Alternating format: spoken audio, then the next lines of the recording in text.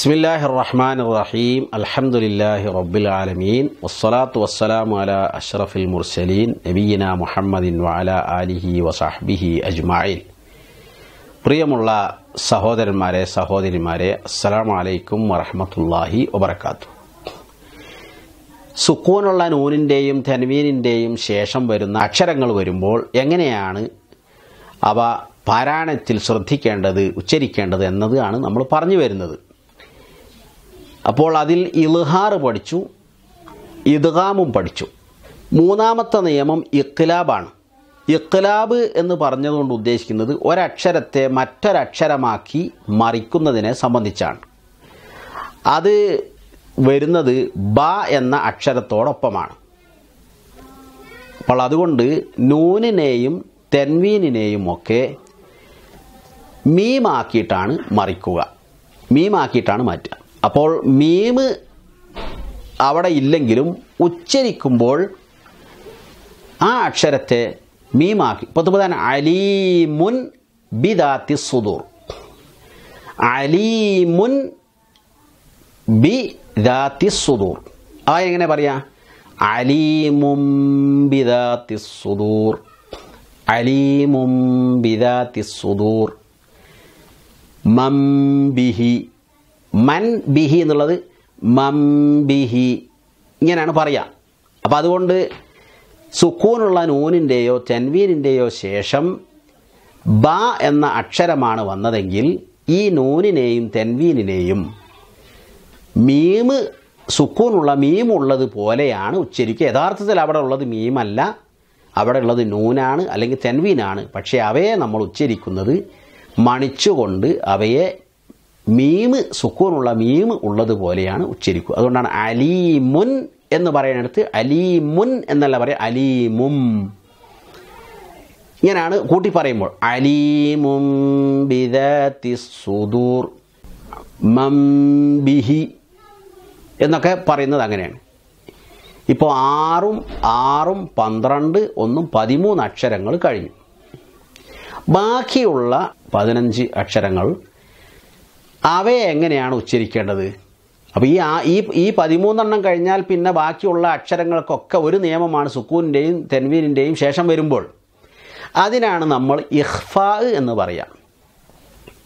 ഇഖ്ഫാ കൊണ്ട് ഉദ്ദേശിക്കുന്നത് സുക്കൂനുള്ള നൂനിനെയും തെൻവീനിനെയും മറച്ചു വെക്കുക എന്നാണ്, അവ്യക്തമാക്കുക.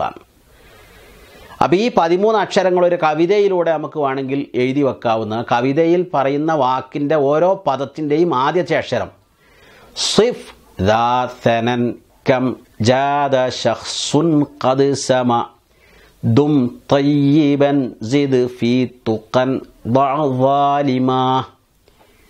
അപ്പോൾ സിഫ് ദാ സനൻ കം ജാദ ശഖ്സുൻ ഖദ് സമ ദും തയ്യിബൻ സിദ് ഫീ തുഖൻ ദഅ വാലിമാ.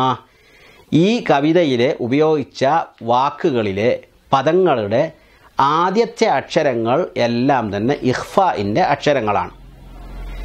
എങ്ങനെയാണ് ഇഖ്ഫാഇൻ്റെ അക്ഷരങ്ങൾ ഉച്ചരിക്കുക? അത് നൂനിൻ്റെയും, സുക്കൂനുള്ള നൂനിൻ്റെയും തെൻവീനിൻ്റെയും ഗുണമായ മണിക്കുക എന്ന ഗുണം തരിമൂക്കിൽ നിന്ന് അതിൻ്റെ സിഫത്ത് മാത്രം പുറത്തേക്ക് പ്രകടിപ്പിക്കുകയും കേൾപ്പിക്കുകയും നൂനും തെൻവീനും ശരിയായ രൂപത്തിൽ പ്രകടമായി വെളിവാക്കി ഉച്ചരിക്കാതിരിക്കുകയും ചെയ്യുക എന്നതാണ്. ഉദാഹരണമായി അന്ത എന്നാണ്, അന്ത, അന്തും എന്നൊക്കെ പറയുമ്പോൾ സുക്കൂനുള്ള നൂനിൻ്റെ ശേഷം ത വന്നു. അപ്പോൾ എങ്ങളാ പറയുക? അങ്. അപ്പോൾ അക്ഷരം താഴെയായിരിക്കും, നാവ് താഴെയായിരിക്കും ഉണ്ടാകും. മിൻകും എന്ന് എഴുതും, പക്ഷെ പറയുമ്പോൾ എങ്ങനെ പറയാ? മിൻകും, അങ്തും. അപ്പോൾ അതിൻ്റെ സ്വഭാവം മാത്രം പ്രകടിപ്പിക്കും. അവിടെ നൂനും തെൻവീനും ഉണ്ട് എന്നറിയാൻ വേണ്ടി സ്വഭാവം മാത്രം പ്രകടിപ്പിക്കും. എന്നിട്ട് ശേഷമുള്ള അക്ഷരം ഉച്ചരിക്കുകയാണ് ചെയ്യുക. അപ്പോൾ മിൻകും അങ്ങനെ അധികം ദീർഘിപ്പിക്കരുത്. അതേസമയം മണിക്കണം. മിൻകും എന്നും പറയരുത്, മിൻകും എന്നും പറയരുത്, മിൻകും എന്നും പറയരുത്. മറിച്ച് പറയേണ്ടത് മിൻകും എന്നാണ്. അൻതും വ ആബാഉകും, ഇതാണ് ഇഖ്ഫാ എന്ന് പറയുക. ഇപ്പോൾ സൂറത്തുൽ ഫാത്തിഹയെ നമ്മൾ പാരായണം ചെയ്താൽ ഇതിൽ ഏതാണ്ട് നിയമങ്ങളൊക്കെ നമുക്ക് കാണാൻ സാധിക്കും. അഊദു ബില്ലാഹി മിനശ് ശൈത്വാനിർ റജീം, ബിസ്മില്ലാഹിർ റഹ്മാനിർ റഹീം, അൽഹംദുലില്ലാഹി റബ്ബിൽ ആലമീൻ, അർറഹ്മാനിർ റഹീം, മാലികി യൗമിദ്ദീൻ, ഇയ്യാക നഅ്ബുദു വ ഇയ്യാക നസ്തഈൻ. ഇത് ഓതുമ്പോൾ ആളുകൾ തെറ്റിക്കും. ഇയ്യാക നഅ്ബുദു വ ഇയ്യാക നസ്തഈൻ, അത് തെറ്റാണ്. ക എന്ന് പറഞ്ഞാൽ അങ്ങനെ നീട്ടല്ല.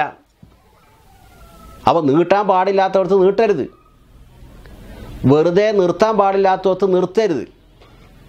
അപ്പോൾ ഇയ്യാക, ക ഒരു ചെറിയ ഒരു ദീർഘാട വരുന്നു, അങ്ങനെ പറ്റൂല. അതുകൊണ്ട് ഇയ്യാക നഅ്ബുദു വ ഇയ്യാക നസ്തഈൻ എന്ന് ഏത് ഹോജ ഓതിയാലും തെറ്റാണ്. പിന്നെ എന്താണ് ചെയ്യുന്നത്? ഇയ്യാക നഅ്ബുദു വ ഇയ്യാക നസ്തഈൻ, ഇഹ്ദിനസ് സിറാത്തൽ മുസ്തഖീം, സിറാത്തൽ ലദീന അൻഅംത അലൈഹിം ഗൈരിൽ മഗ്ദൂബി അലൈഹിം വലദ്ദാല്ലീൻ.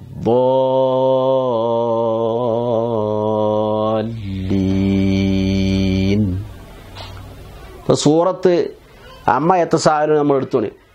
ബിസ്മില്ലാഹിർ റഹ്മാനിർ റഹീം, അമ്മ യതസാഅലൂൻ അനിൻ നബഇൽ അദീം الذي هم فيه مختلفون كلا سيعلمون ثم كلا سيعلمون ألم نجعل الأرض مهادا والجبال أوتادا وخلقناكم أزواجا.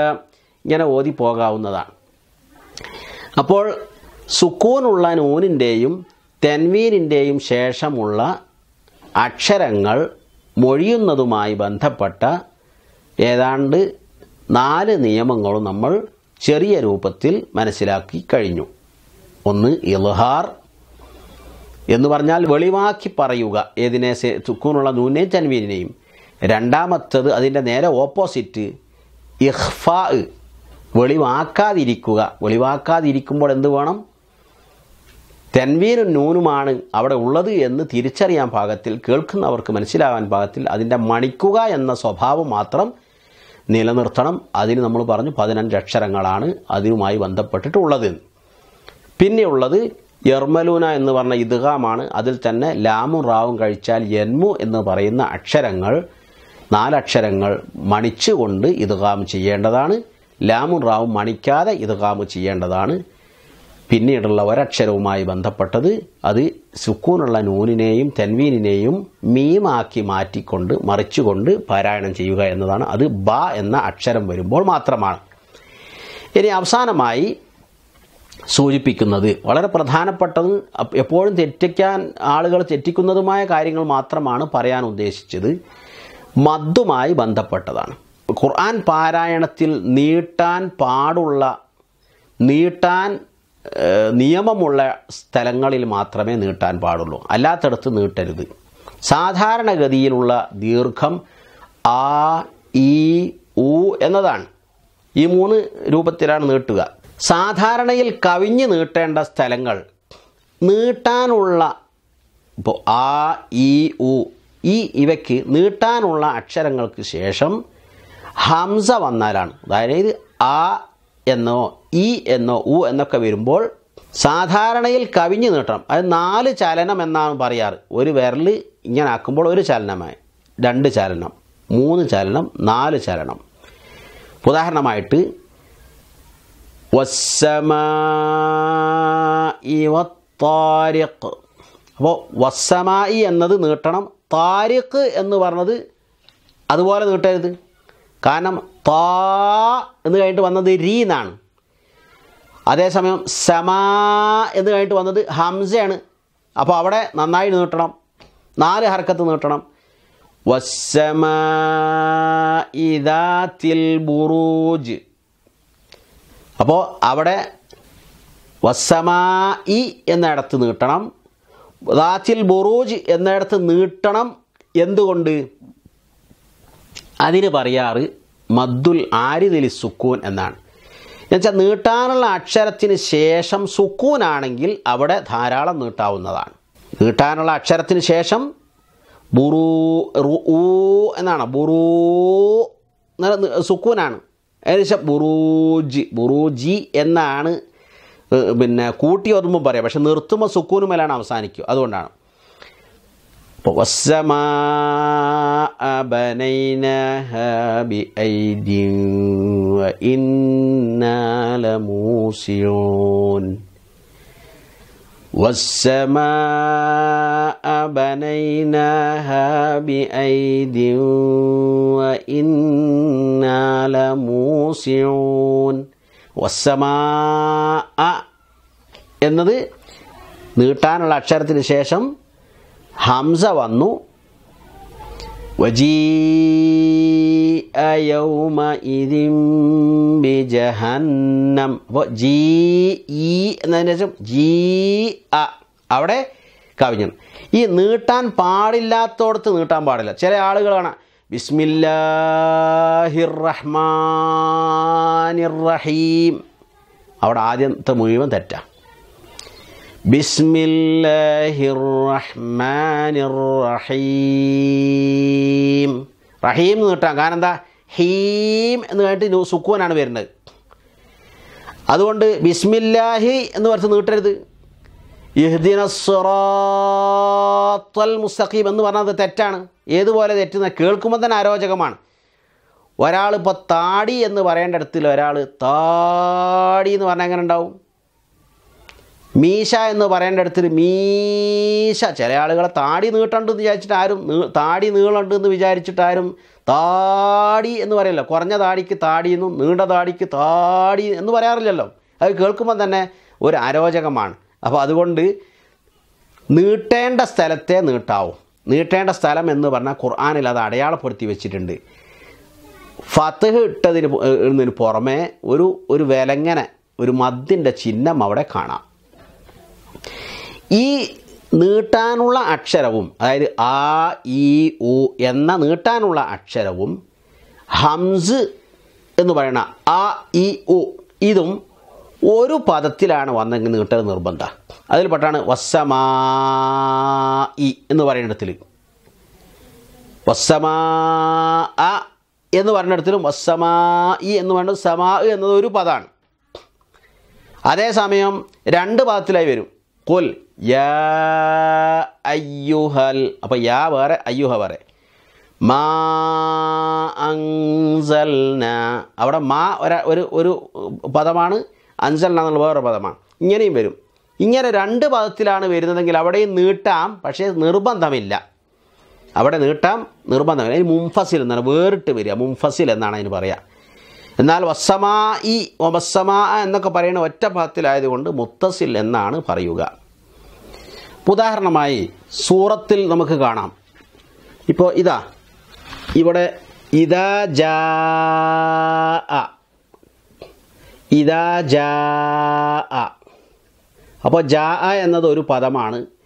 ഇത് രണ്ടും നീട്ടാനുള്ള അക്ഷരവും ഹംസും രണ്ടും വന്നിട്ടുള്ളത് ഒരു വാക്കിലാണ്, ഒരു പദത്തിലാണ്. അവിടെ നീട്ടൽ നിർബന്ധമാണ്. അപ്പോൾ എങ്ങനെ ഓതണം? ഇദാ ജാ എന്ന് പറഞ്ഞാൽ പോരാ. ഇദാ ജാ നസ്റുല്ലാഹി വൽ ഫത്ഹ്. എന്നാൽ അതിൻ്റെ തൊട്ട് താഴെയുള്ള സൂറത്തിൽ നോക്കൂ നിങ്ങൾ, തബ്ബത്ത് യദാ അബീ ലഹബിൻ. അപ്പോൾ യദാ യദാ അബി. അപ്പോൾ യദ് എന്നതൊരു പദമാണ്, അബ് എന്നത് മറ്റൊരു പദമാണ്. അപ്പോൾ തബ്ബത് യദാ അബീ ലഹബിൻ. അപ്പോൾ അതിന് മുംഫസിൽ വേറിട്ട് വന്നത് എന്നാ പറയാം. ഇതിന് 2 നിയമമാണ്. ഒരേ പദത്തിൽ വന്നാൽ നീട്ടൽ നിർബന്ധമാണ്, മുത്തസിൽ വാജിബാണ്. മദ് മുത്തസിൽ എന്നാണ് പറയുക. രണ്ട് പദത്തിൽ വന്നാൽ യഥാ അബീ ലഹബ്, ഇതുപോലെ യഥാ അബീ ലഹബിൻ എന്നാണ് വന്നതെങ്കിൽ അത് വാജിബല്ല, ജായിസാണ്, അനുവദനീയമാണ് എന്നർത്ഥം. അപ്പോൾ ചില ഇമാമുകൾ പാരായണം ചെയ്യുമ്പോൾ അവിടെ മദ് ചെയ്യാതിരിക്കുന്നത് കണ്ട് ആരും എന്തുകൊണ്ടാണ് അദ്ദേഹം അങ്ങനെ മദ് ഓടുകൂടി പാരായണം ചെയ്യാത്തതെന്ന് തെറ്റിദ്ധരിക്കേണ്ടതില്ല. അത് അനിവാര്യമായ സംഗതി. പക്ഷേ ഈ നിയമം പാലിക്കുന്നവർ ശ്രദ്ധിക്കേണ്ടത് എല്ലാ സ്ഥലത്തും നീട്ടുന്ന ആളുകൾ ഒരു ആയത്തിൽ നീട്ടുകയും മറ്റൊരായത്തിൽ നീട്ടാതിരിക്കുകയും ചെയ്യരുത്.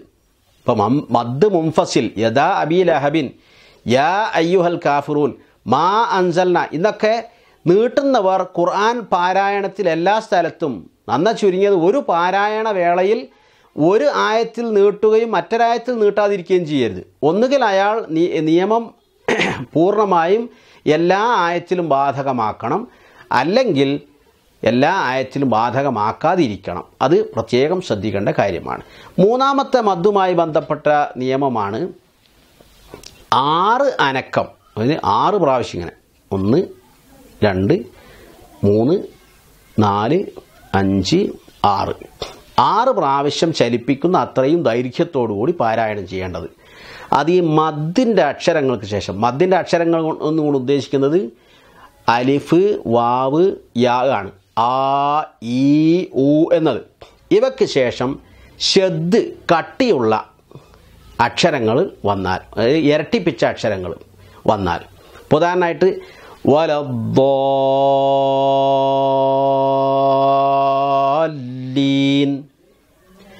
അൽഹാഖ, മൽഹാഖ. അപ്പോൾ നീട്ടാനുള്ള അക്ഷരത്തിന് ശേഷം ഷദ്ദുള്ള, കട്ടിയുള്ള, ഇരട്ടിപ്പിച്ച അക്ഷരങ്ങൾ വന്നാൽ അവിടെ 6 ഹരക്കത്ത് നീട്ടണം. സാധാരണഗതിയിൽ കാല, അവിടെ 2 ഹരക്കത്താണ്. കാല, ഖീല, യഖൂലു. ഉണ്ടോ? കാല അലിഫിട്ടിട്ടുണ്ട്. കാല. ഒരാൾ കാല എന്ന് പറഞ്ഞാൽ തെറ്റാണ്. കാല. അതേസമയം ജാ എന്ന് പറയണം.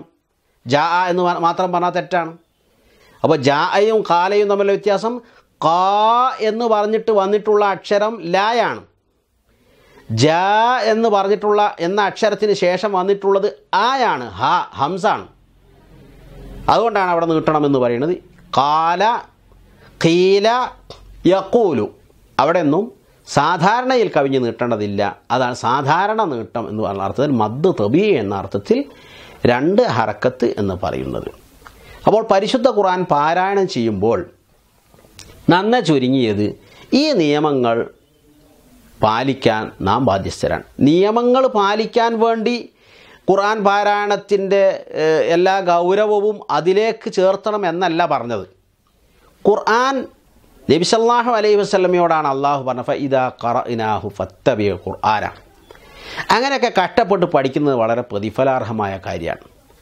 നബി സല്ലല്ലാഹു അലൈഹി വസല്ലമ പറഞ്ഞു, അൽ മാഹിറു ബിൽ ഖുർആനി മഅൽ കിറാമിസ് സഫറത്തിൽ ബററ. ഖുർആനിൽ നല്ല നൈപുണ്യമുള്ള, ഖുർആൻ നല്ല സുന്ദരമായി പഠിച്ച് പാരായണം ചെയ്യുന്നവർ, അവർ ആരോടൊപ്പമാണെന്ന് ചോദിച്ചാൽ മഅൽ കിറാമിസ് സഫറത്തിൽ ബററ, പരിശുദ്ധരായ ആദരണീയരായ മഹാന്മാരായ മലക്കുകളോടൊപ്പമായിരിക്കും. അവരുടെ സ്ഥാനം, പദവി അങ്ങനെ അവരോടൊപ്പമായിരിക്കും. വല്ലദീ യഖറഉൽ ഖുർആന യതതഅതഉ ഫീഹി വഹുവ അലൈഹി ഷാഖ്. എന്നാൽ ഖുർആൻ പാരായണം ചെയ്യാൻ പ്രയാസമാണ് അദ്ദേഹത്തിന്. അറബി ഭാഷ പഠിച്ചിട്ടില്ല, അല്ലെങ്കിൽ ഒരു ഗുരുമുഖത്ത് നിന്ന് പഠിക്കാൻ ചെറുപ്പത്തിൽ അവസരം ലഭിച്ചിട്ടില്ല. എന്നാലും അദ്ദേഹം തൻ്റെ സമയവും തൻ്റെ സൗകര്യവും ഉപയോഗപ്പെടുത്തി അത് നല്ല വൃത്തിയിൽ പാരായണം ചെയ്യാൻ വേണ്ടി പരിശ്രമിക്കുകയാണ്. യതതഅതഉ ഫീഹി, തപ്പി കഷ്ടപ്പെടുകയാണ്. ലഹു അജ്റാൻ, അയാൾക്ക് 2 പ്രതിഫലമാണ് ഉള്ളത് എന്നാണ് നബി സല്ലല്ലാഹു അലൈഹി വസല്ലമ അറിയിക്കുന്നത്. അതുകൊണ്ട് ഖുർആൻ പാരായണത്തെ ലാഘവ ബുദ്ധിയെ നമ്മൾ മനസ്സിലാക്കും. ഖുർആൻ പാരായണം തന്നെ പ്രതിഫലമുള്ള കാര്യമാണ്. ഖുർആൻ അർത്ഥമറിഞ്ഞ് പാരായണം ചെയ്ത് അത് മനസ്സിലാക്കി ജീവിതത്തിൽ പകർത്തുക എന്നതാണ് മൗലികമായി ഖുർആനോട് ഒരു മുസ്ലിം ചെയ്യേണ്ട ബാധ്യത. അത് ശരിയാണ്. അതോടൊപ്പം തന്നെ ഖുർആൻ പാരായണം, കേവല പാരായണം പോലും പ്രതിഫലാർഹമായ കാര്യം. മറ്റൊന്നിനും അങ്ങനെയില്ല. നബി സല്ലല്ലാഹു അലൈഹി വസല്ലം പറഞ്ഞു, ലാ അഖൂലു അലിഫ് ലാം മീം ഹർഫ്. അലിഫ് ലാം മീം എന്നത് ഒരു ഹർഫാണെന്ന് ഞാൻ പറയാം. കാരണം ഓരോ ഹർഫിനും 10 ഇരട്ടി കൂലിയാണ്. വലാകിൻ അലിഫുൻ ഹർഫുൻ വലാമുൻ ഹർഫുൻ വമീമുൻ ഹർഫുൻ.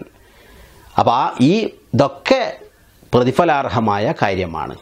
ഖുർആനിലെ എല്ലാ പദങ്ങളും എല്ലാ വാക്കുകളുടെയും അർത്ഥം മനസ്സിലാക്കിയതിന് ശേഷം ഓതിയാലേ പ്രതിഫലം കിട്ടുകയുള്ളൂ എന്നതിന് ഒരു തെളിവില്ലെന്ന് മാത്രമല്ല, ഖുർആൻ തന്നെ അതിനെതിരുവാണ്. കാരണം ചില ആയത്തുകളുടെ വിവക്ഷ എന്താണെന്ന് അള്ളാഹുവിന് മാത്രമേ അറിയുകയുള്ളൂ എന്ന് ഖുർആനിലുണ്ട്. ലാ യഅലമു തഅ്വീലഹു ഇല്ലല്ലാഹ്. ഒക്കെ അള്ളാഹുവിങ്കിൽ നിന്നുള്ളതായതുകൊണ്ട് ഞങ്ങൾ അതിൽ വിശ്വസിച്ചിരിക്കുന്നു എന്ന് പറയുകയാണ് അവിടെ സത്യവിശ്വാസിയുടെ സമീപനം എന്ന് അള്ളാഹു അവിടെ വ്യക്തമാക്കിയിട്ടുണ്ട്. കാഫ് ഹ യാ ഐൻ സ്വാദ്, ഇതിനർത്ഥം ആർക്കും അറിയാം? നബി സല്ലല്ലാഹു അലൈഹി വസല്ലം അതിൻ്റെ അർത്ഥം എന്നതാണെന്ന് പറഞ്ഞു തന്നിട്ടുള്ള ഡിക്ഷണറി നോക്കിയാൽ കിട്ടൂല. പക്ഷേ അത് പാരായണം ചെയ്താലും ഒരാൾക്ക് പ്രതിഫലമുണ്ട്.